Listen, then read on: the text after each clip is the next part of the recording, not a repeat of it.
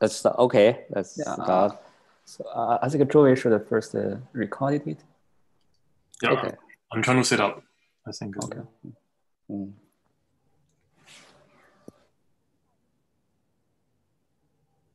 Okay, everyone, let's start the seminar. So today, it's our great honor to have Professor Zheng-Yu Weng as our speaker. So I wanted to thank Zheng-Yu, especially because now it's a very late time for him. So it's 11:30 at China now. Yeah, so we really thank Zheng-Yu for giving a talk at this kind of late time. So Zheng-Yu is a professor at the Institute for Advanced Study in Tsinghua University in China. Zheng-Yu has focused on high-TC cuprate for many years. He is especially well known for his theory of phase stream for doped antiferromagnetism in the context of other doped cuprate.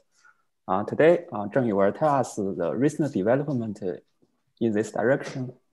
Zheng-Yu, please.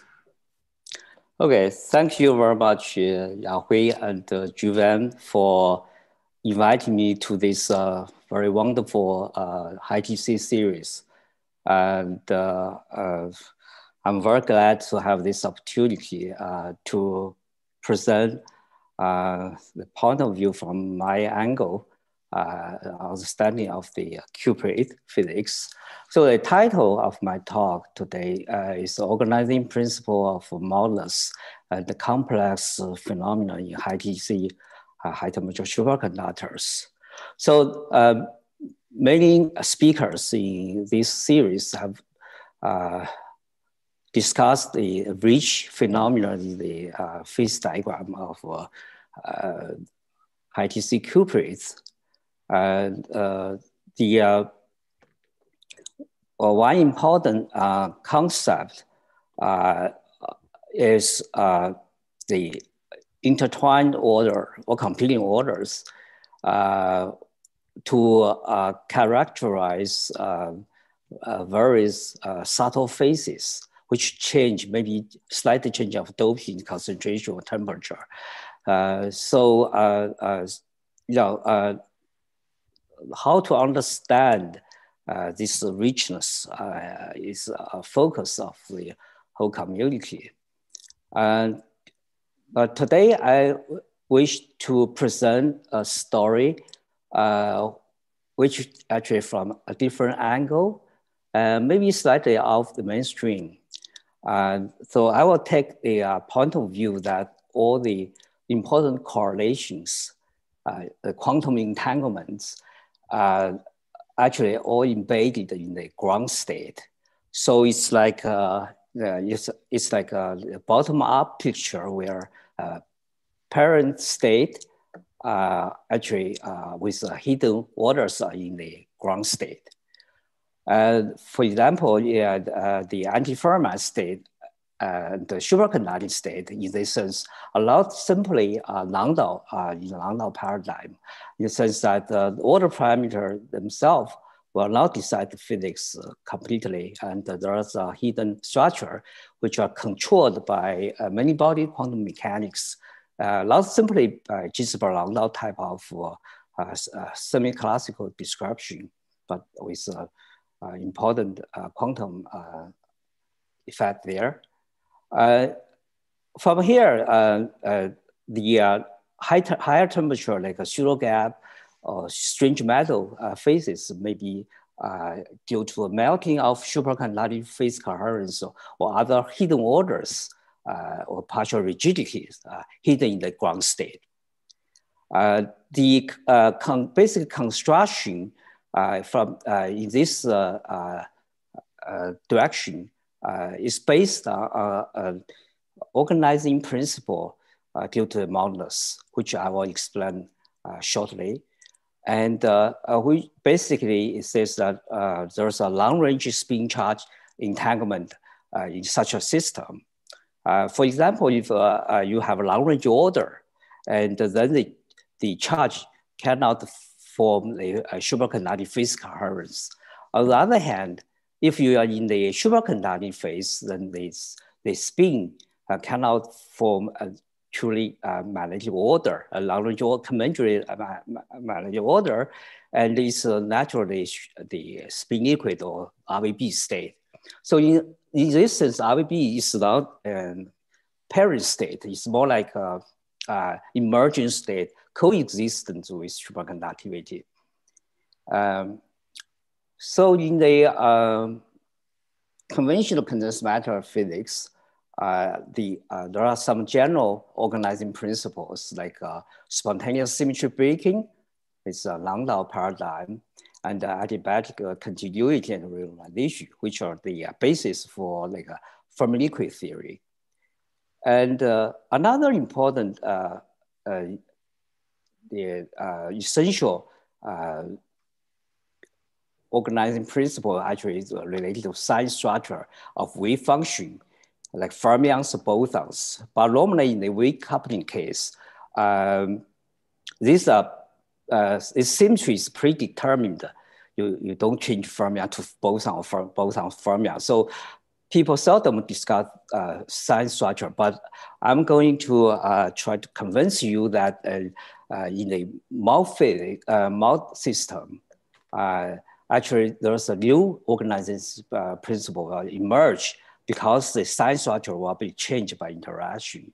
In other words, the familiar fermion size structure can be completely changed by the opening the Mott gap due to the emergent novel many body version of Burr phase. That's the issue I want first address in my following talk. So I will start from the well-known TJ or Haber model. Here I just focus on, mainly focus on the helping with the nearest neighbor side. The result can be easily generalized to next year's, with including the next year's neighbor helping. And in such a model, the most essential feature is that the Hilbert space is constrained by the on-site low double occupancy constraint, and due to a strong on-site current repulsion. And this importance of this constraint has been realized, have been emphasized from the first day when Phil Anderson proposed the RVB state for the cuprate. He used the Kurzweiler projection to project out all the double occupied sites from mean field ansatz of local effective Hamiltonian like BCS or Fermi liquid. And this is like an on-site constraint. And so for one side, this is, of course, constraints completely dominant. And later on, more sophisticated people, look at the two sides, like a hole and spin. And so the helping process, the hole jump to the spin side, spin will be transferred back. And then to maintain this constraint, there's a current conservation. So the constraint on current, so the charge and spin will have this is particle current, will have opposite direction, which normally is enforced by U1 or SU2 gauge theories, like a slave boson scheme. Okay, these now after 30 years have become a whole industry of gauge theory description of the system. A lot of very important work have been developed along this line. So the question I want to ask is that this on-site no double occupancy constraint, when you have, which is very crucial, but when you have on-site spin hole system, especially N can take to a thermodynamic limit, right? Very large. Then how such a constraint can self-consistently evolve with this many body spin hole configuration to develop the quantum entanglement or quantum correlations. And so it will be very sensible to explore such a question because of the N is large and how this constraint will evolve. And let's recall that in the weak coupling case, okay, you have many electrons. We know that the fermion statistical fermion sign is a way to organize these many body systems. For example, if I use the Haber model, I take U equal to 0, there's a Fermi gas limit where I can write down partition function, which will be sum up all the because the particles will go closed loop. So you just sum up all the weight with a positive weight for each kind of multi-particle the loops. But there's a topological phase factor you found, which the sign is determined by permutation among these these identical particles, fermions, and so NEX will be the total number of exchange of different among these word lines. Where this is a fermion sign. We're very familiar with, which will of course cause also problem when you turn on interaction, the sign problem in the numerical quantum Monte Carlo calculation. But generally, this fermion sign is pretty much understood. Now, if I start from Haber model and turn on U, I stay at half filling. If U is very big, so you basically project all the double occupancy side. And you can write down the partition function again, but now you find that only the sector with a positive sign will be left. All the other sign change sector will be projected out simply because the exchange of two identical fermions will not enter real physical processes limit, which low energy is basically described by Heisenberg model. Okay, so this is a extreme limit to show that the Mott physics can change the statistics completely. Now you can wonder if I make doping to such a system, and this sign should come back again. But this sign generally should be different from fermion sign as long as doping is not that high, right? So generally you would expect the new sign structure would emerge the partition function. And in such a sense, Mottness will change the fermion statistics sign structure, the large U limit or the TJ model. So in the following, let me show you an example. Okay, say we take one hole in such a system, a TJ model, and then you write down the partition function, and then you can make a high temperature series expansion, beta, you make Taylor expansion and carry out, formulate the trace, and you end up the summation of all closed loop of spin and the hole, and you get the weight, the weight function, which decided by T over J and the beta J, and MH is a number of hole hopping here. So it's positive weight, but then indeed there's a sign come out. This is a closed loop, so basically it's like a Barry phase. It's composed of product of minus positive sign.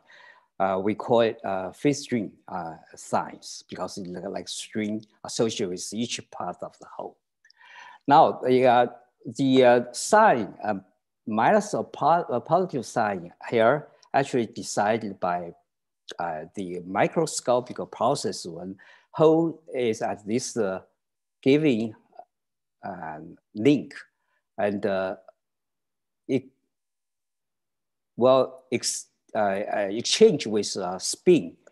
And because this SU2 rotational symmetry system, so we always keep SZ as a quantized axis. So we can decide up, down, spin. And there, in this expression, it shows that there must be a sign difference between up and down. Of course, by partial lattice, you can associate, doesn't matter whether you're up, positive or up is negative, but we just make sure they are opposite signs. And so therefore, it shows that for such a system, for one hole, for arbitrary temperature, and the hole has memory of its microscopic, process, each step, whether you exchange up or down. So you will have such a sign structure. And then you compare this with a slave particle scheme where, when you focus on two sides, right? And so there's no such sign, and you make sure that the current, the particle current should be opposite. And here, it turns out, because the compensation of two opposite sign for up and down spin, so the backflow must be a spin current, which actually conserves SZ. So this is a special, there's three directions. This is, we always take SZ as quantization the axis. So, so you have spin current, the back bar. And this implies that in such a even one hole case, the doped hole and background spin will always have this long trivial, long range spin charge entanglement. For example, if the spin flip, if up become down, then the total sign will be changed if hole going through this particular path. So you will see this long range interaction or long range correlation between them. And it actually holds true for arbitrary temperature. So, so this is like a statistical sign, independent of temperature. And also it's quite singular because plus minus sign. So there's no classical limit. And because you cannot smoothize it. And therefore this is a highly quantum effect for single hole. Okay, and now you of course, we are interested in finite doping. So you can do the same thing for any arbitrary doping of holes and do the similar, using a similar procedure. And this is a weight function similar to one hole, but now with multiple step of holes here. But the tau c now slightly changed because now you involve many holes like this configuration. Then single hole will go around this, pick up the similar sign, which is just total number of downspin exchange with a hole and decide the minus or positive sign here, given the parity of it. But now you have an extra term, which related if these two holes are as identical particle, if these exchange will give -1. So this is like some kind of, this is like fermion sign of we are familiar with, but only now it's only associated with hole, not with the background spins. Okay, so it's much reduced at small doping as compared to the original fermion sign. But nonetheless, this is something we are familiar with. So this is for TGA model, and this is true for actually the proofs for arbitrary doping, temperature, and dimensions. Okay. Now let's go further for the Haber model. And for the Haber model, now we have to include the double occupied side. So it's called doublon, denoted by this red circle. Okay, and so you can create a holon doublon pair and then annihilated in other places. Then during the process, you found that the holon or doublon will pick up the same kind of phase string we have seen for the TJ model. So when you write down partition function, it composes 2 copies of phase string. And this is for exchange between the whole and the whole long and double long. So you see that this is for arbitrary u, but for small u, the whole long double long proliferate. And if it's better for you to switch back to electron coordinates, you found that total sign actually is the fermion sign. It's the same. But for large U case, and if you have on the whole dope side, you found that once you open the Mott gap, the double long will be suppressed, and this phase will reduce to the phase string we just seen. Of course, double longs, okay, the symmetrical, to the whole long and electron dope and whole dope is symmetric Haber model, and therefore you found that the Mottness this is once you open the Mott gap, the fermion sign structure will familiar with is essentially changed to the phase string sign structure we have seen in the TJ case. Can I ask therefore, a question? Oh yeah, go ahead. Yeah, so in the previous slide, you seem to be doing an expansion in T over J. Is that correct? In the TJ? No, what I did here is actually it's a high temperature expansion. I expand things with beta. I see. Yeah. So and you will be dimensionless T over J and also beta multiplied J. So this is just formal expansion. I see. So the assumption is that T is much bigger than, temperature is much bigger than, what is it? What's the expansion parameter? There's no, I just do formal, Taylor expansion for arbitrary beta. I just assume it converge, right? And then you end up with this sign structure for each term. Okay. And so this also includes the spin flip because the Heisenberg. Yeah, all the term. So the MH here include also the spin flip here, but spin flip will not contribute to sign change. Like the Heisenberg model at half filling, right? There's no sign, fermion sign is gone. There's no contribution from the flip. Yeah. So basically, you just make this expansion. So there's you formally just carry out this trace. That's all you have done. Yeah. Okay. Can I also ask a question? These sure. strings, could they also lead to confinement of one hole, or maybe contribute to confinement?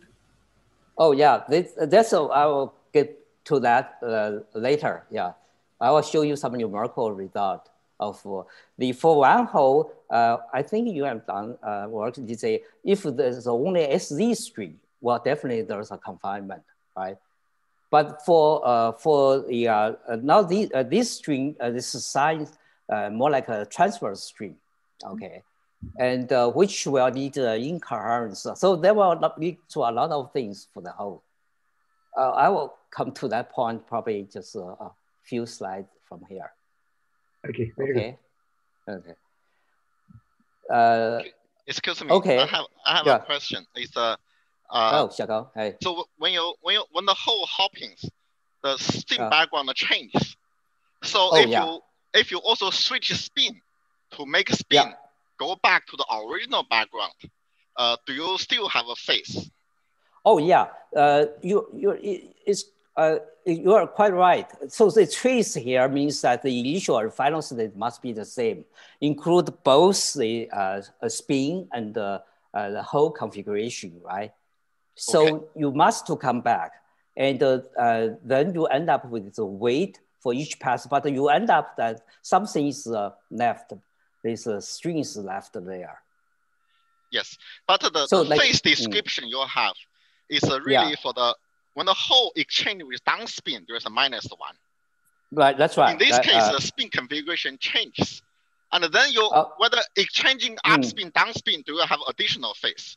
Oh, no. That's the thing. You know, this is the half filling. You see here. The Heisenberg model, you don't have any sign come out when you have spin flip. Yeah. And so okay. So the SE string can be should be repaired through spin flip when you go back. But this sign is the correspond transverse part, which is left behind. Okay. Yeah. Thank you. Yeah. There's a net sign here. Yeah. Okay. So what I showed you here is that under such a constraint for the TGA model, actually the fermion sign is drastically changed, like Heisenberg model at half filling. If bipart lattice, you don't have any sign. Of course, if it's not bipart lattice, you have some extra sign come out from geometric, which is geometric Barrel phase, you know, the frustration. But here, what I showed you is that the whole dope will introduce another sign which involves this exchange between hole and the spin. And there's a corollary here is that all the trouble we'll see is from here. This is the sign, because of fermion signs we are familiar with. So if you want to get rid of this sign, that's fine. Then you can get some model with only the exchange sign of between holes and the weight. The only thing you can do, you need to do is just make a sign, spin-dependent sign in the hopping term. So we call this a sigma TJ, and then you end up with the same WC, the weight, but without fermion sign. So these two models, of course, this model doesn't change the super exchange term, but will make a translation, no rotational symmetry is not there. Only SZ is still conserved, but XY is not there. And but numerically, you can study these two models. This is for arbitrary size, so you're always there.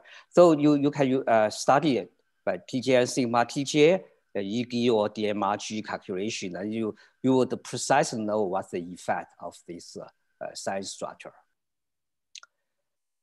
Okay,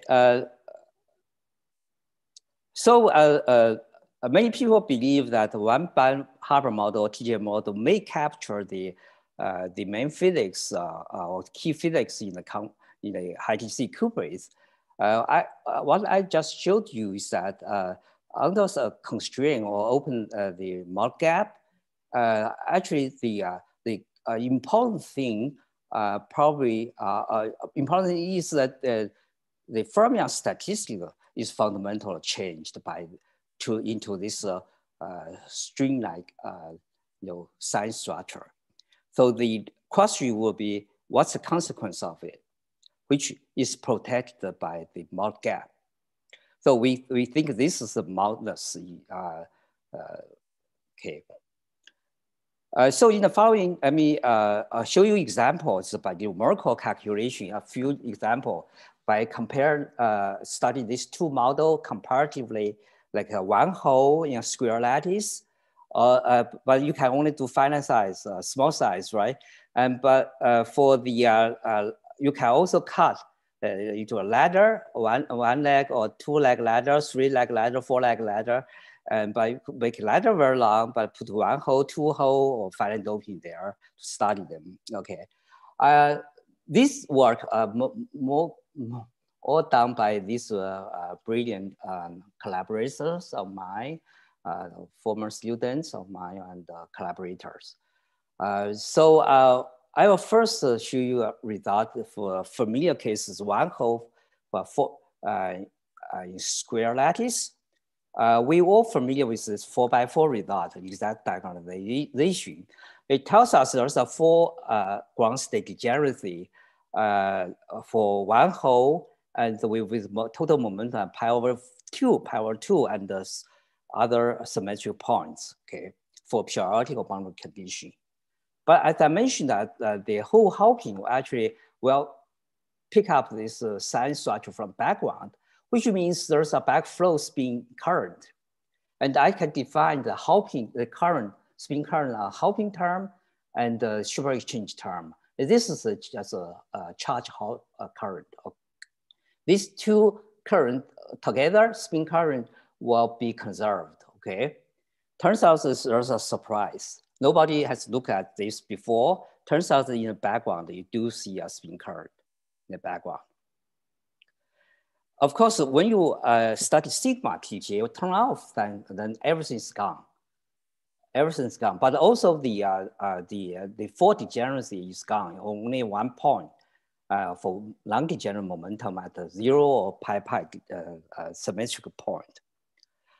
To see this more clearly, let's look at a case where you have open boundary conditions, so we can make it a larger size. Okay, this is 4 by 4. Turns out that these are two degenerate ground state with characteristic of two kind of spin patterns, and also charge will also have current background. And turns out there's a novel quantum number, which is the angular momentum goes to plus or minus 1. Besides, there's a spin, extra spin, SZ half plus or minus half. So in addition, you have two double degeneracy. If you use a DMRG, then you can go up larger size, 6 by 6 and 8 by 8. Turns out the current is still there, spin current and charge current, each have two configuration. And actually this angular momentum is still there at plus minus 1. So this is something highly non-trivial, okay? Now I've put two holes in such system. Turns out the current is gone, canceled. And the total angular momentum, however, is 2. It's like a D wave. You can think of it carefully. And if you put a 3 hole, and then the spin current and charge current come back again with LV to plus or minus 1. So this is for the case where you have to study the ground state complex wave function. But because of double degeneracy, you can also make a superposition to make a 0 current state. Turns out once you have 0 current state, you must have charge or spin modulation. It's tiny, but it's still there. You see, this is the charge modulation distribution and the spin distribution. You do see a modulation here. Or even you can make a stripe or pneumatic. So let the current flow one direction, then the perpendicular direction, you have a modulation. So in simple one hole case, because this size structure, there's an incipient translational symmetry breaking. This is the intrinsic one.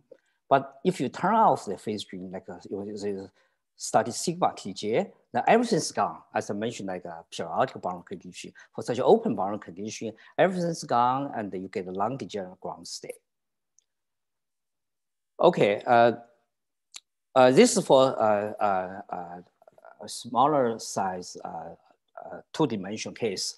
And let me show you another example. It's one hole for a ladder, like 2-leg ladder, but very long, like a 200.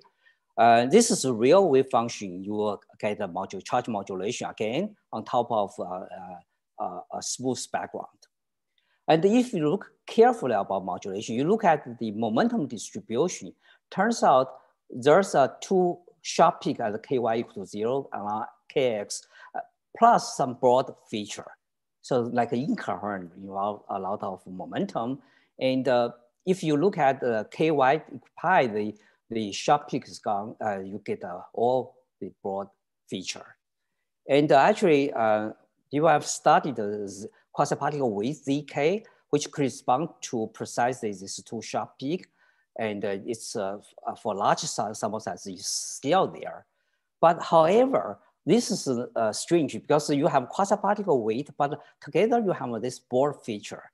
If I switch to a periodical boundary condition along the ladder direction, then I can show that you can define total momentum for one peak here.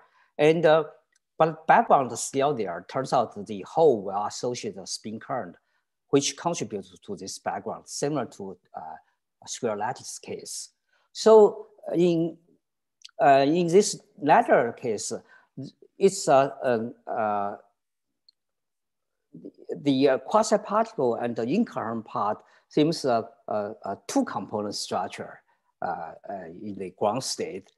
And if you can further introduce an anisotropy, because say alpha T, alpha J to make alpha very small, so the wrong term very strong, and somehow you can tune this Q naught, this wave vector for the oscillation to 0.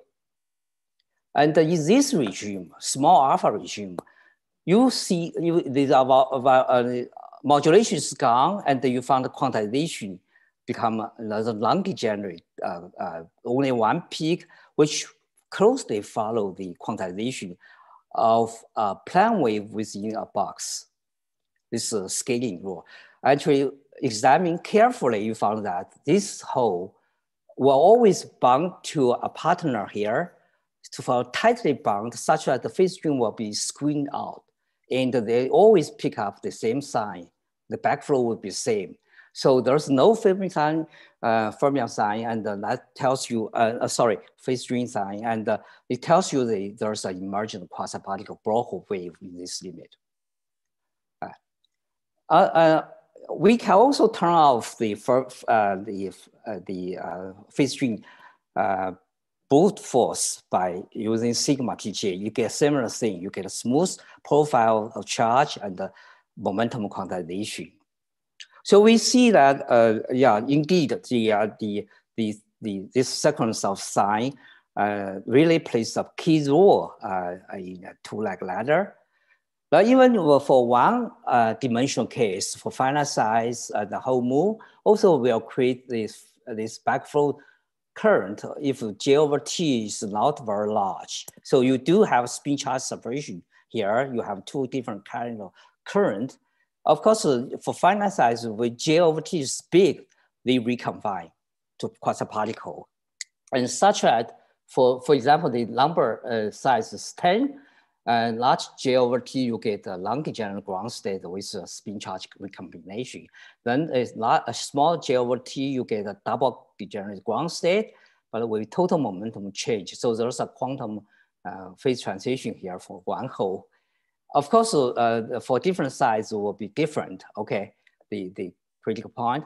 But if you turn off phase stream, then in whole regime of J over T, you get a non-degenerate ground state, which is similar to this charge spin recombination case. If you use bipartite entanglement calculation over J over T, you do not see difference because TJ and sigma TJ. But if you introduce a spin charge mutual entanglement, right? If you introduce a squeeze spin chain, I won't get into detail. You do, then you find that this entropy do show the quantum phase transition at the critical point, and eventually vanishes in the spin charge separation limit where J turn to 0. But sigma TJ will not show such a transition and get opposite behavior in the small J over T direction. So what I have showed you here for various finite size system, because of the existence of this spin current, the backflow, the whole motion is drastically changed. The Landau, the Brockhaus wave, like quasiparticle behavior, is changed. And so generally, because we were doped singlet background or spin background, which is now in favor of spin current. So the whole motion is very hard to help in this uniform background. So in order for her to move, and the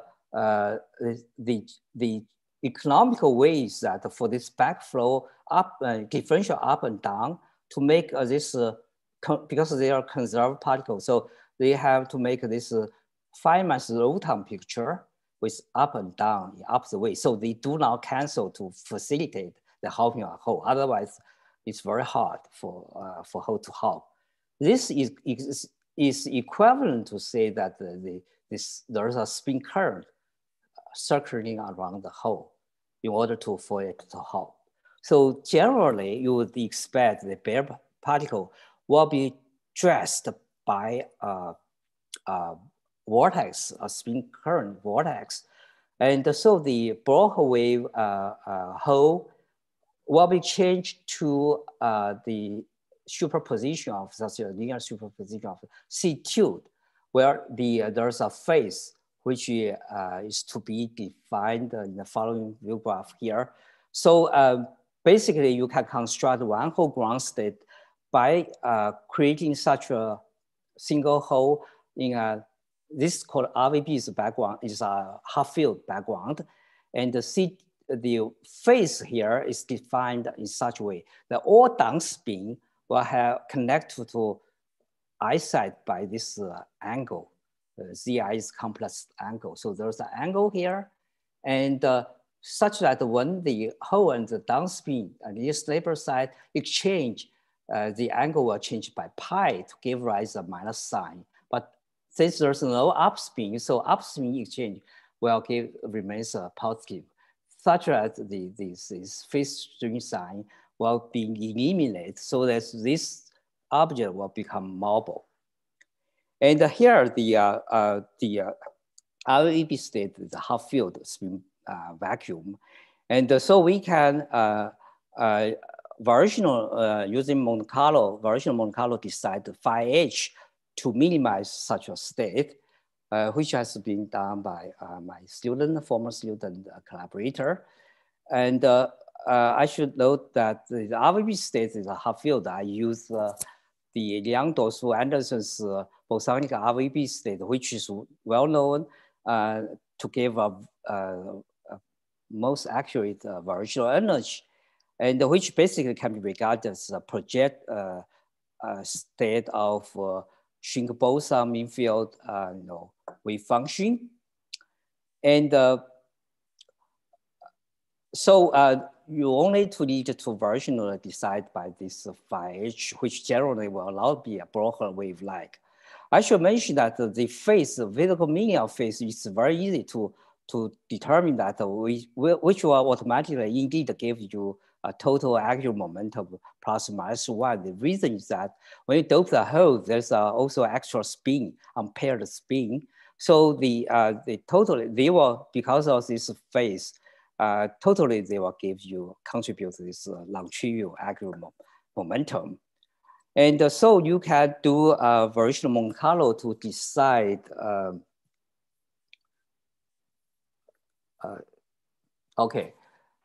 to decide this wave function. This green curve is just a conventional Broca wave. Note that I haven't introduced any boron picture, like self-consistent boron approximation can well account for the boron, which is rigid bound to particle. I just use a bare Broca wave, and then I use this wave function, but change phi h as a Broca wave vector, slightly lower energy, but still valid. But the true variational energies here, which actually correspond to wave function, which is not translational invariant. The reason is that in the background now, you see the hole will carry a spin current around it, and the actual spin will induce the hole current around it. And therefore, in this variational scheme, it shows that the doped hole actually corresponds to some spin charge separation or the composite structure, whereas hole and the spin, actually will have a relative internal, relative motion. So there's an internal degrees freedom, which is responsible for this novel angular momentum associated with the one hole problem. And once you have C tilde, you find that the single particle propagator actually become quite coherent for C tilde, but still it deviates from the plane wave in a large distance, as mentioned, they're slightly translational symmetry broken. But if you look at the quasi-particle, bare particle, because the phase is fluctuating strongly, but it decay faster. But still, you can calculate the quasi-particle weight. Turns out the finite size is still for peak right at pi over 2. That's already we know from exact diagonalization, all right, from numerical. You still have this ZK, but compared to DMRG result, actual version results actually agree with DMRG 8x8 quite well for ZK. And this is a momentum distribution function, also invisible agree. But as I mentioned, we haven't included the Poron, the longitudinal Poron effect, which should account for the discrepancy, the slight discrepancy. But good thing about the variational calculations, you can go to higher, larger sample size. Turns out the ZK will be scaled to 0 powerly as a function length scale L. And so in this kind of description, the quasi-particle weight eventually will be gone. Okay, this is just for clarification. So this variation of Monte Carlo is based on a spin liquid state? Okay. Actually, based on the RVB, bosonic RVB, the Yang-Dosu-Anderson wave function, which gives the half field. So basically, if the finite size is there's a long range order, but this model is known to have a long range order when you make a sample goes to infinity. Yeah. But we can artificially tune the weight WIG to make short range. The result is similar. Go ahead. Right. So in this wave function, then this for finite sizes basically has long range order then. That's true. But as I said, if I don't use this power law decay, I use some short range one, then you can make it finite size, with short range correlation. Yeah, so my question is, calculation, was that a short range or a long range? Well, we did both. This the result I present is for the true long half field long range. Okay. But in short range, you get a similar result. Probably the quantitatively there is a different quantitatively there are differences. So this picture is there even for the long range order, essentially long range order. There's a tricky thing about long range order. That's what Professor Komuski asked about the localization. Actually, should be localized, but numerically we cannot get. So once you make the background spin short range, then of course it's mobile. Okay. Doesn't move. Okay.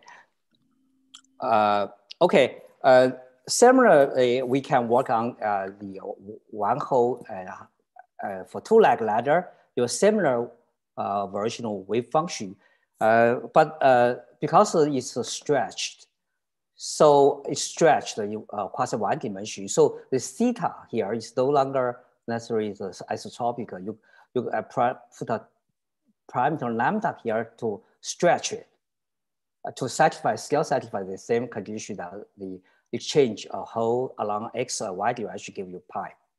So you have two parameters. One is the wave function and lambda. And versionally, this is a versional result. This is the DMRG. And for different alpha, as I mentioned, alpha is small, the anisotropy is strong. You get smooth the quasiparticle profile. And then in isotropic limit, you get this modulation. And the wave vector, actually, there's a transition here. And turn out it's agree with the DMRG result very well, almost same result. And also the momentum structure will have a split here. So it tells us that this wave function with this non-local the phase, you cannot get perturbatively. It really works quite well for this two-leg ladder.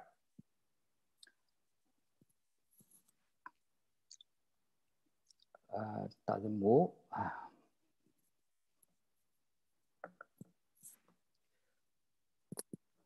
don't know. It doesn't move.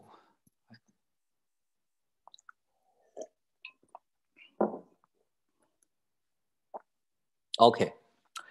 So what I have just showed you is that when you dope the quantum spin background, either you have long range order or like latter case, you just short range order. What we show is that actually the Landau type quasiparticle will be changed. So the bare particle will be changed to have a phase fractionalization, we call it. Okay, so C tilde will be mobile, but omega I here act on the spin background will produce spin, current, background current to facilitate its hopping, while the bare hole cannot move freely. So that's the next. Let me go to the case well, you have two hole, and if you have two hole, time's fast. And for ladder case, that's two-leg ladder, four-leg ladder, you found a strong banding as function of T over J. Okay, but if you use a sigma Tj, turned out the banding energy actually is gone for finite T over J, unless J is very large. Okay, you would like a 3 over T over J with 3. By finite size extrapolation from banding energy is gone. So this is a very surprising, because the RVB picture basically super exchange term will provide the pairing, right? So you put one hole there, then there's an extra spin unpaired. So you put two holes, this spin will be gone, right? And then it produces but the TJ model we have shown is that you have additional this two string. And so two hole, this two string, that's two spin current, will be eliminated if background remains RVB. So this is something new. So it's not directly by RVB, but enhanced by background RVB will erase this backflow current to enhance the pairing here. Similarly, if you look at the large U-Haber model, for one hole, you do see the charge and spin modulation, but two holes, they will be erased, and they form banding energy. They gain banding energy by erasing this modulation and spin fluctuation gone. So this tells us the pairing mechanism really comes from the string from here.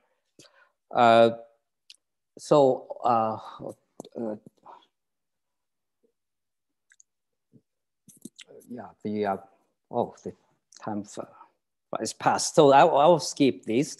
And then you look at the two finite doping for two-leg ladder. Then you do see pair correlation becomes dominant, and with leaking configuration, which is loose emerald liquid for two-leg and for four-leg as well. But you see Tj, what you see is that immediately the exponent of pairing becomes subleaking.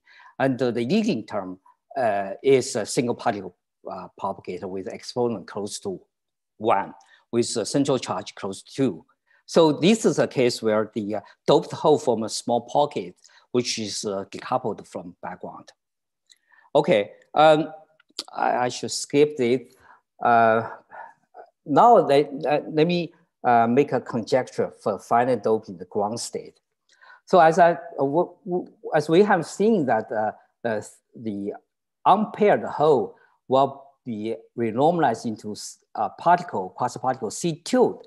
So when I finite doping, they will pair on an RVB background, and generally they will form a pair between the C tilde this is Cooper pair of quasiparticle, but quasiparticle is no longer Landau-like. But this is the ground state for the finite doping. Then you immediately find that the true superconducting order parameter will be proportional to this this pairing of C tilde, which decided by Gij as amplitude. But there's a phase part which acts on the RVP background. So there's a phase part here, which will be decided by the RVP amplitude Wij here.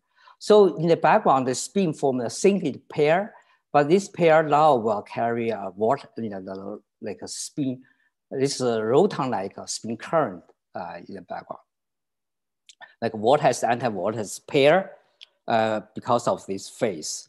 So you'll see that if really you have a long range order, then these two separations will be long and this phase fluctuation will strong, will suppress superconductivity. So self-consistent in superconducting phase, the spin must be short range pair, this becomes spin liquid in order to reach the phase coherence here.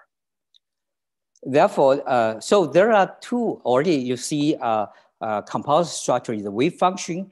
The BCS-like pairing of charge, doped charge, and the spin background with the Wij. So there's a virtual vacuum of spin. Okay, and every side. Okay, just like a half filling, which will become spin liquid. And so this superconducting ground state, you would have several elementary excitation. Why is that this RVP background, you can break up a pair, single pair, you create excitation here, which will become S equal to 1 spin roton versus mode. And another thing is that you break up this fermion backflow C tilde, and which actually settling at the 4 point at half filling. One whole case, as I showed you, finite doping actually will become a pocket, also settling at this this zone boundary, centered at pi over 2, but it will gain the gap because of the pairing here. And so you see that both are short-ranged, both are gaps. And then you ask, where's the, if there's the conventional Bogoliubov Landau quasiparticle, which is related to the bare particle. If there's such an excitation like in the normal state, then you expect by general argument, like topological, like Oshikawa's argument, it must have a large Fermi surface, right? The question is now is you have two processes. They were a lot independent. You have it will decay into this phase fractionalized state. And therefore they will have interaction. The question is if such an excitation will emerge from within the gap of this backflow current. And in the following, I will try to, very briefly show you how this will come out. So basically what happens is that for this doped hole to decay into the true elementary excitation of C tilde, it will take time, right? So you use the equation motion, you will see it will follow the normal Bogoliubov propagator or the Landau propagator before it decay, and the coupling, the decay rate, the related to lambda with proportional doping multiplied J, very easy to look at. So it's more like the RPA procedure that you have a bare, original term is the fractional C tilde, the propagator, and then they will decay, recombine back to the fermion particle. And then you get the two component green function leading term is this S wave, this pocket thing, but then you have the emergent quasiparticle come out. And as done by my student, former student here, turned out that if you look at the normal state where superconducting gap is 0, so you have large Fermi surface. And the green function tells you that in the 0 energy, actually this will be truncated. Actually, there's a Fermi arc come out, which is actually decided by this Fermi pocket here. The borderness is because of the phase fluctuation here. So there's always a borderness which in which this will the arc will emerge. And but when you turn on the phase coherence such that the superconducting phase coherence D wave will be reached, and then you find that the green function will there's a 2-gap structure will emerge in the low energy. So for example, so this is for the non-superconducting phase where you get a different Fermi arc because the large Fermi surface and the circle, the were cut.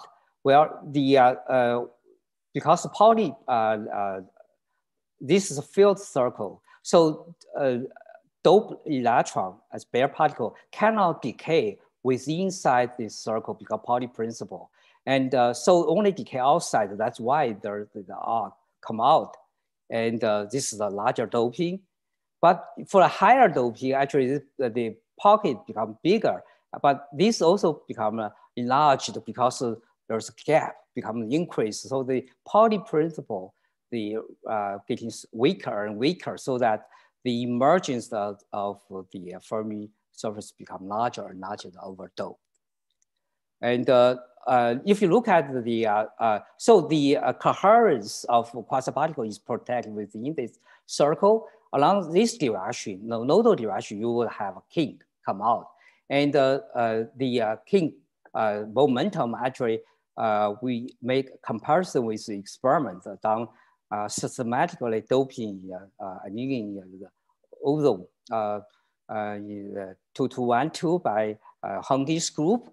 Actually, the agreements are pretty good for the momentum side. There's no fitting here because, so it's really decided by circle, the size of the circle. Okay. So in this picture, what we have shown you is that the wave function, there are 2 elementary excitation, which is not BCS like the spin-roton and the fermion. But in the low energy, actually, both Landau quasiparticles can emerge eventually in the superconducting phase. Also in phase where the superconducting phase coherence is gone, and which defines the pseudogap phase. I will come back to this in the following few graph. Any questions here before I move on to the spot? Yeah, I have a question. So in this this lower right corner, is this a spectral function from the modeling calculation? Oh yeah, Okay. That's right. This is the spectral function AK omega. I see. So it looks like the quasiparticle weight disappears at near this antinodal region. Oh, okay. Actually, get weaker. There's a let me find. Let me show you a calculation. It's strange. It's okay. So it's right here. So you look at you look at the quasiparticle weight here and here. So this antinodal regime, there's a strong doping dependence. So it's weak, but it's still increased with doping. And the nodal regime is more or less constant. This is experimental data. This is a numerical calculation. So actually change with doping. Yeah. Okay. So eventually the large Fermi surfaces will be recovered. Okay. So that means if you do the tunneling, maybe there's no coherence peak near the antennodal, near the gap. No. Oh, because yeah. the weight is so suppressed. Yeah. Suppressed. Yeah. That's good question. So when you look at the actually we're still doing the calculation. You look at the STM actually to see quasiparticle interference. Turns out interference pattern only strong within the first. I see. There's a kink here. It's coincides with the Fermi arc position. So outside, actually, interference is quite weak. Okay. Yeah. Okay. That's a good question. Yeah, thank you. Okay. So let me quickly mention some. I just show you the general picture. So there's some microscopic calculation to deal with the size structure. Basically, we need a fractionalization, duality transformation. So we haven't shown. I have just showed you that the quasiparticle, due to the backflow spin current, will fractionalize in this way, become C tilde. So there's a phase come out represent the relative motion and or phase or the spin current loop. So if I have many holes, then you can each hole will produce such a phase shift. So you can make such a phase shift in front of the wave function to make C tilde become back to C, and then in front you will have a total phase like a unitary transformation, and then you can turn TJ model, making this unitary transformation to another model where you have some extra link variable. AS finite, AH defined here. I will explain the meaning of it later. So if you make this three-phase link variable 0, then in fact the model becomes sigma TJ, where we know there's no phase string. Okay. So in other words, this transformation precisely map the phase string sequence into 3-gauge field. Okay. And the meaning of the 3-gauge field is following. So AS here actually is generated by spin in the background, B spin. Each carry pi, so it's a cartoon picture here. Each is a positive or bilateral pi as seen by Holland. But AH field is generated by hole, carry pi, but seen by spin-on. And there's also finite is just trivial pi flux per parquet. And there are U1 conserved particles, a Holland, neutral spin-on B, but there's also a backflow spin-on A. This is boson, this is fermion. I will explain to you in following. So the half filling or the vacuum will have each side always have a boson, B boson, like string boson, which form the RVB wave function. But here in the finite doping, because of this gauge field seen by the B, to make order parameters will be changed for shrink boson order parameter by including this the phase link link variable here to make it gauge invariant. So this is a new order parameter for the background, which will turn the system into a short-range RVB or spin liquid at finite doping. And then when you create a C tilde on this top of RVB, and then you create a C tilde, which is quite coherent. But as I mentioned, it's not entirely gauge neutral because this phase is gauge. Actually, there's a gauge degree freedom. To make a C gauge neutral, you have to include, in general, the Holland operator here. And the low temperature is condensed, but it's always there. So separate these two things. The A will be the C tilde physics we have seen. You pair it up and see the phi naught and to make it gauge emergent. So the physical meaning A dagger here is try to make neutralize the spin at the whole site. And this way we can always maintain the background as the RVP background. But also A dagger and B dagger is different. This both are the fermion. You see different gauge field.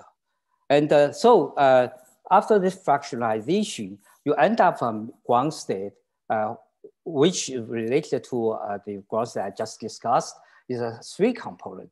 So you have two components, spin-down state and 1 component hold on. And the hold on is condensed. The ground state, spin-down form bosonic RVP here, and the backflow spin-down is a fermion, like a BCS type of pairing, but it's neutral as well. So the order frames is shown here. And so in the ground state, there are 3 hidden orders. Okay, these orders are important to suppress the additional U1 fluctuation.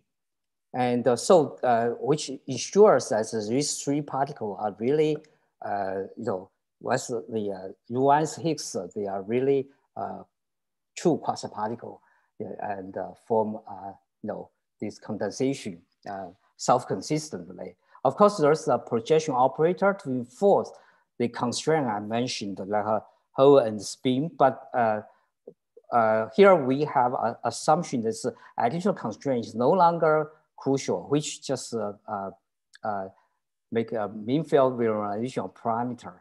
But the most important is the sign structure, which is here. And of course, then you have a ground state with a parent state, which will lead to various high temperature state by this temperature. For example, if you want, let's look at the TC here. As I mentioned, hold on now, we'll see as a carrier charge, we'll see external magnetic field and internal field carried by spin in the background.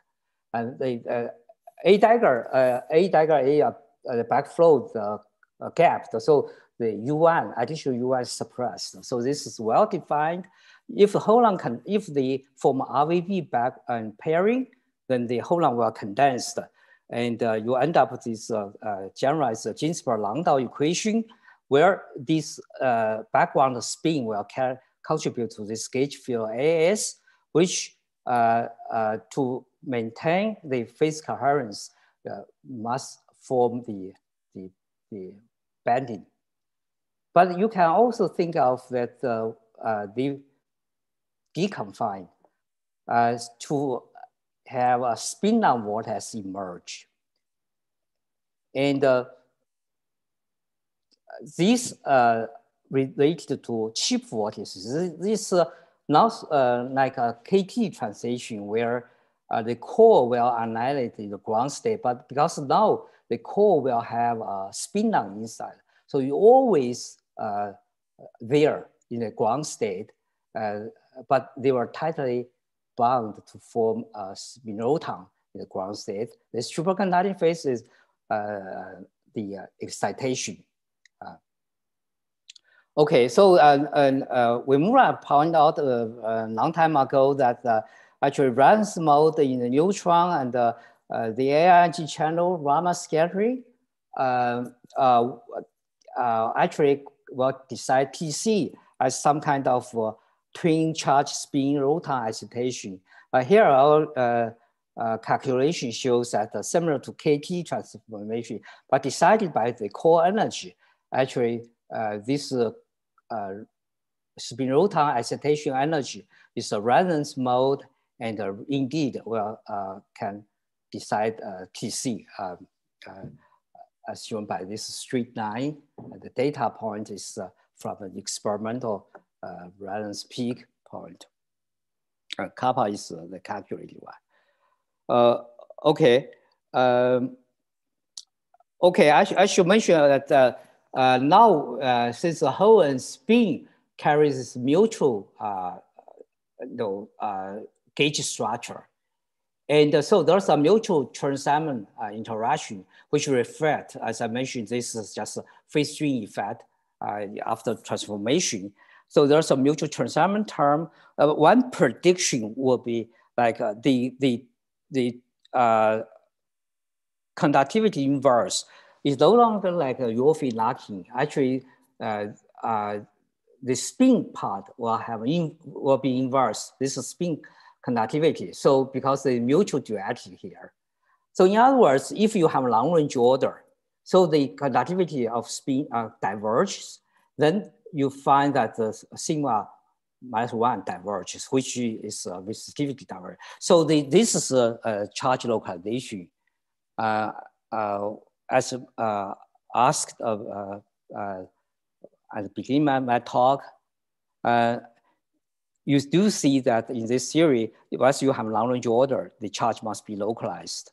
On the other hand, in the superconducting phase, where this one spin are confined and with resonance mode confined, such as the sigma s equal to 0, it's not a propagating mode, and then post-condensation whole long will decide the TC, will decide the superconducting phase coherence to make sigma diverged.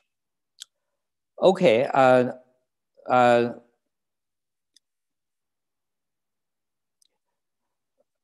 So I have just showed you that the BCS, the superconducting ground state I construct before in terms of C-tube pairing actually correspond to a fractionalized ground state with 3 species. And then there are this red colored line shows that the excitation is non-BCS like, and the BCS Bogoliubov Landau quasiparticle just emergent with the gap of this gapped excitation, which will be important to the high temperature phases. So finally, let me give you a picture to properly summarize. As I showed in the first part, that the TGL Haber model actually has such a the phase string sign structure change from fermion sign, which will lead to new parent state, which is well, in front there's such a this is a first quantization curve, this phase structure, and in this ground state, the RVB state is spin correlation length in this RVB background will play a crucial role as functional doping to the phase diagram. Well, when the psi goes to infinity, the long range order phase, and as described the Liang-Dosu analysis of ground state wave function, and the hole will pick up this phase, will have a long range quantum interference because of 0-point motion to make a hole localized. And only at finite doping, and such a state will be forced to become finite range, short-ranged spin liquid. So this is like spin liquid, like emergent spin liquid, where in a low temperature, you need additional confinement, the free spin excitation to form the superconducting phase coherence. Then in a higher doping, with decrease of this RVB spin liquid order parameter, eventually you end up with a strange metal phase where basically it's Curie-wise. The spin will localize, just do randomly like Curie-wise. Then the hole still pick up this phase, but this phase become random. So whole basically will become quite incoherent. This is the strange metal regime. I probably don't have time to go to detail. And I also mentioned that even in this case, you always can make a hole and spin tightly bound to pick up some coherent phase, which is where the quasiparticle emerges. even though probability, the weight is small, but because this whole regime is incoherent, so this is, will emerge at this low temperature regime. And this is the part probably will not have time to talk about. And I think I should already go to the 1.5 hours. So I should stop here. And let me, okay. So the summary is similar to what I just showed you in the previous view graph, is that the complex of cuprates, we believe that is an emergent phenomena of strongly correlated due to Mottness. And there's a new organizing principle from Mottness, which changed the fermion statistical to phase 3 inside structure. And I showed you the consequence of such a altered, the organizing principle leads to a novel ground state, and also the new elementary excitation, which will decide the higher temperature phases, like lower pseudogap phase and other properties in the superconducting phase. Thank you very much for your attention.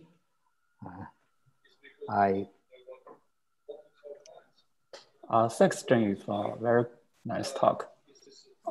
Thank you. Yeah, so Patrick, you can ask the question. Yeah, okay, yeah, very nice talk. Thank you. Can you go back to the slide where you discussed the Fermi arc? Oh. It's about 10 slides back. Yeah. Yeah, with the dashed yellow circle. Yeah, there. Here, okay. Yeah, here. Yeah. So what is that dashed yellow circle? Okay, the circle here, basically, we have a backflow spin, the backflow spin on excitation, which is introduced by Ho, will form pocket here.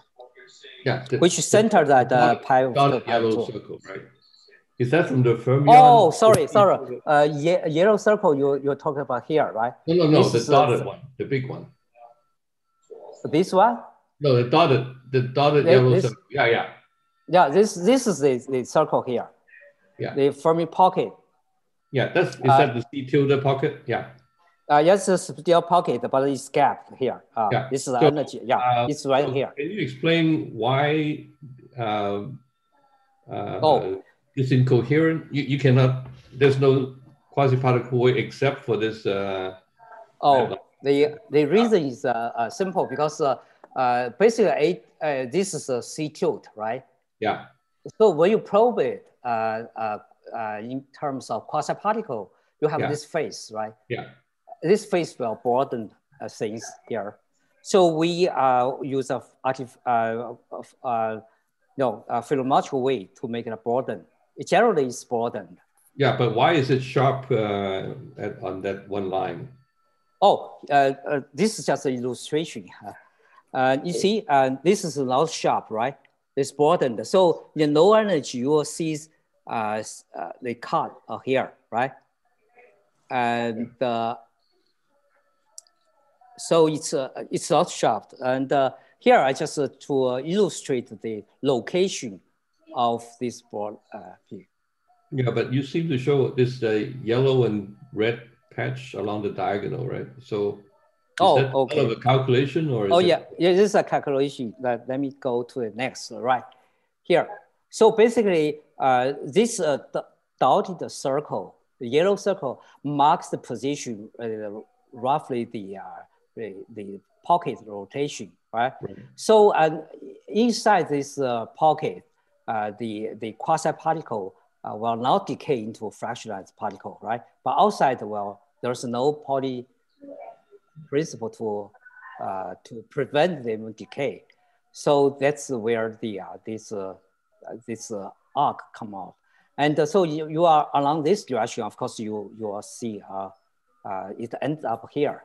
So along this direction, you see the this quasiparticle dispersion will replaced by the Bourdon one, the higher energy one. But so this this is like the original electron then? This is the original. This is this is just an illustration of position. This is the original calculation. Okay. And there's approximations, as I said, the broadening we introduced by hand. The phase, because we we don't know how to calculate the reliability. Okay. So the phase fluctuation we put it by hand. Yeah. Okay. Yeah, thank you. Right.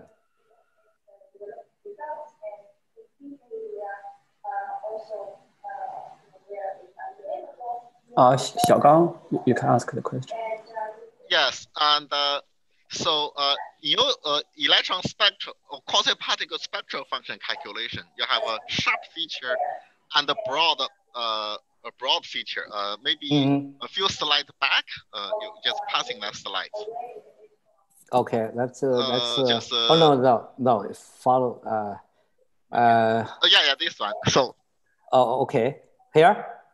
Oh no, before that. Follow, before that. I don't know which direction. Oh, okay. This one. Yeah, here.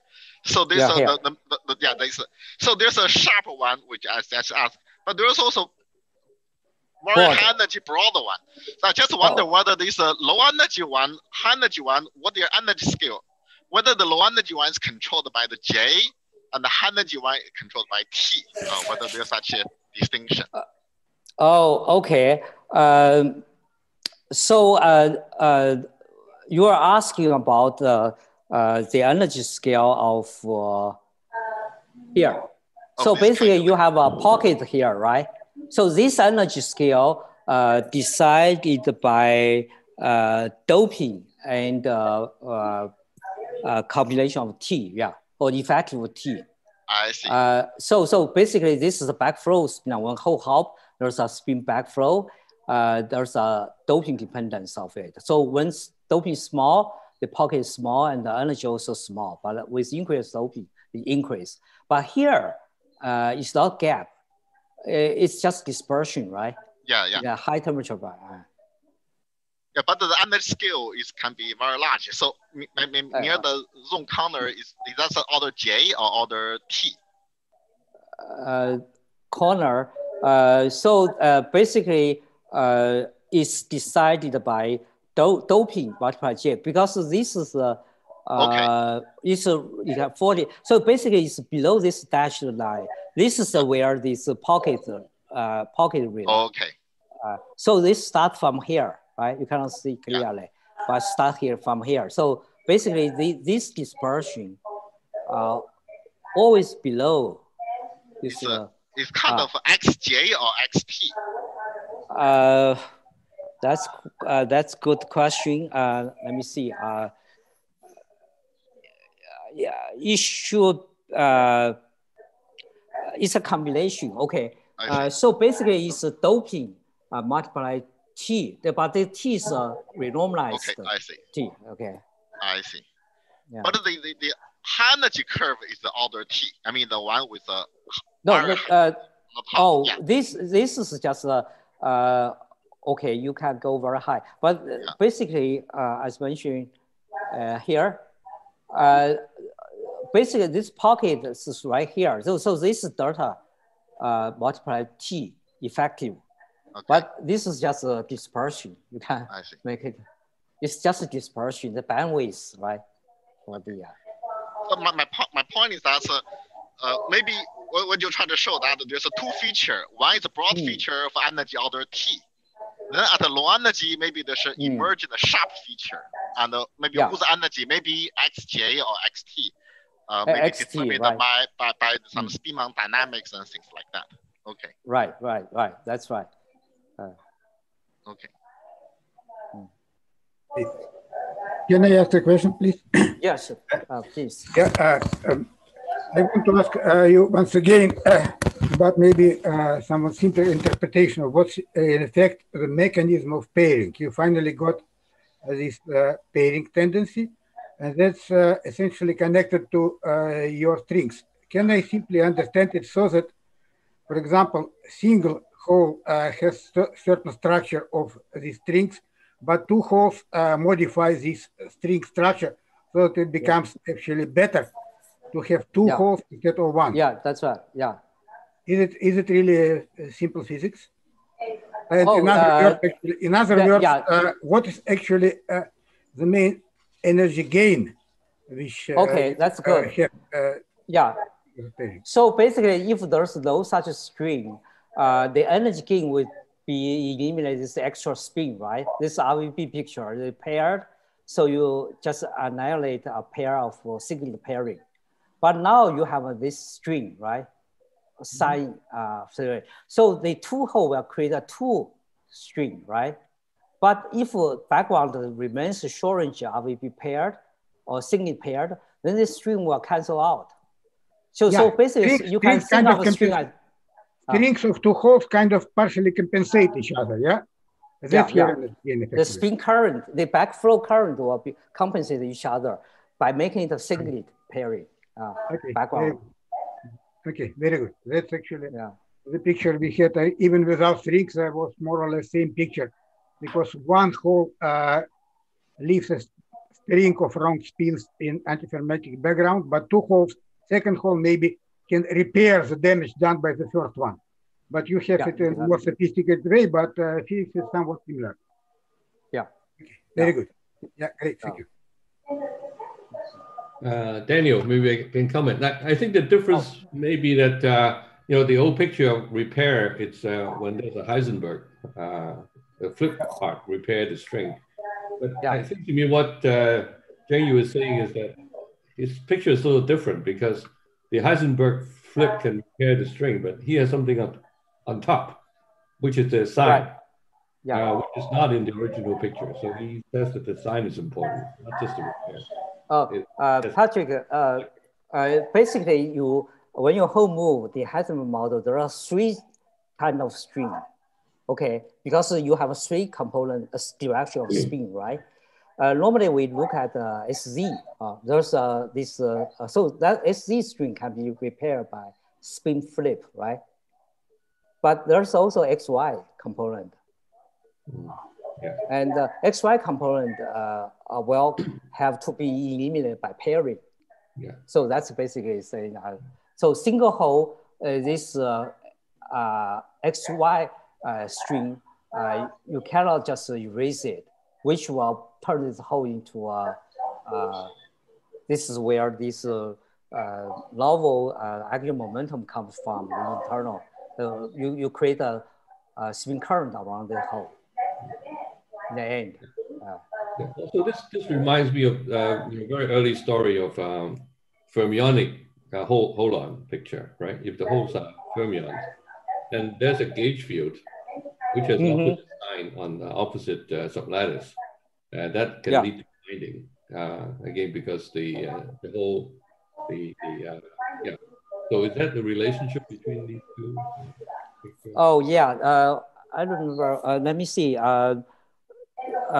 Is that the A to A hopping or A to B? AB hopping. Yeah. So basically, when you prove that sign structure, there you can use a simple way is the slave fermion, right? So basically, you make a whole hop, the fermion whole hop, and you will create a string. Yeah. And so you're saying that there, the pairing would also involve this string, transfer string. There's a gauge field, but yeah, maybe. It's a gauge, yeah, it's a gauge field. Yeah, because I think that assumes the dominant equal sublattice hopping. Sublattice hopping, yeah. Let me see. Actually, we did a calculation that we put next year's neighbor hopping. Yeah. So that's the same sublattice hopping. Yeah. And this effect will be destroyed. when you make T prime large enough. I see. It actually it's kind of interesting here. So basically, you put the T prime. Oh, okay. This probably becomes strong. Okay, we make T prime large. Okay, this bending will eventually, there's a phase transition back to a normal quasiparticle with T prime large. The reason is that the easier for hole, that's what you showed, right? Before that, T prime hopping will be easier for hole to move on anti-fermion background. So that transition happens quite early for quite small T prime. 0.15. You mean here, right? Yeah. This is a model we make additional assumption. We introduce a staggered potential to each run. So doesn't break translational, but make this quasiparticle peak strongly interact with the background, the incoherent background, so that the particle in this model will be localized in real space. This is well localized for one hole, but then two holes they become delocalized and form a strong bending. So this is a kind of extreme limit to tell you that a single hole cannot hop, but two holes they paired up, then they can eat up all this string. They become mobile. This is the case. So then you introduce T prime. It shows that, yeah, you are right. It's not that big. They actually destroy effect. Actually, in the original proof of the partition function sign structure, T prime does introduce another geometrical phase, which eventually will destroy the phase string effect. So effectively, it looks like the energy gain which you gain for two holes is kind of kinetic energy, effectively. Oh, in this case, actually, it's a kinetic energy gain, but we checked for this case. Actually, kinetic energy still costs energy, but it's much less as compared to sigma t. So in other words, it's still from J, right? So the origin, basically this pairing, you have a lot of pairing, which will contribute to pairing, the pairing hole. So when you look at the J term, the total energy gain will be negative, but for the hopping, which is still, when you make pairing, the kinetic energy slightly increase. But compared to sigma TJ, of course, it's gain. So in other words, when you make pairing, you make kinetic energy cost. But with this string effect here, the cost will be much lower. So that total energy, the bending energy will be gained. No. Can I maybe also ask, in the previous slide, we have shown this localization of one hole. Can you tell me, did you calculate what is actually the local spin correlation close to the hole? Like say nearest neighbor correlations close to the hole, away from the hole? We calculated, actually this is consistent with the previous work. A lot of work I've done, right? Let me see. I don't have this is just an average one. I don't have one, but basically you do see the there's a spin texture around the hole, which is similar to other previous DMR or ED calculation. But for example, is there a tendency, for example, that far away from the hole spin correlations nearest neighbor are purely antiferromagnetic, but close to the hole they become either antiferromagnetic but less, or maybe even change sign and becomes ferromagnetic? Do you see it's not ferro.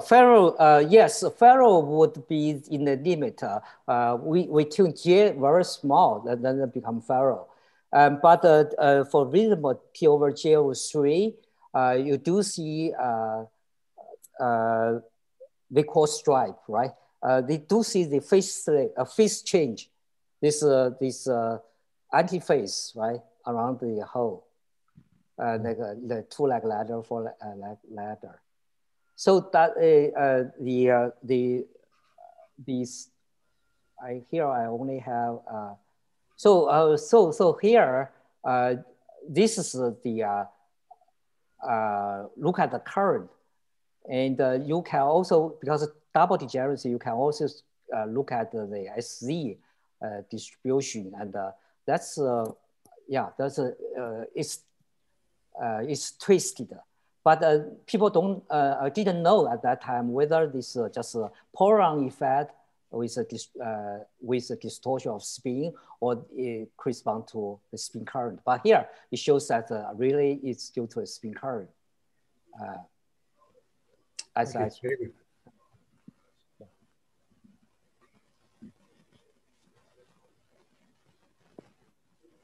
Is there any other question?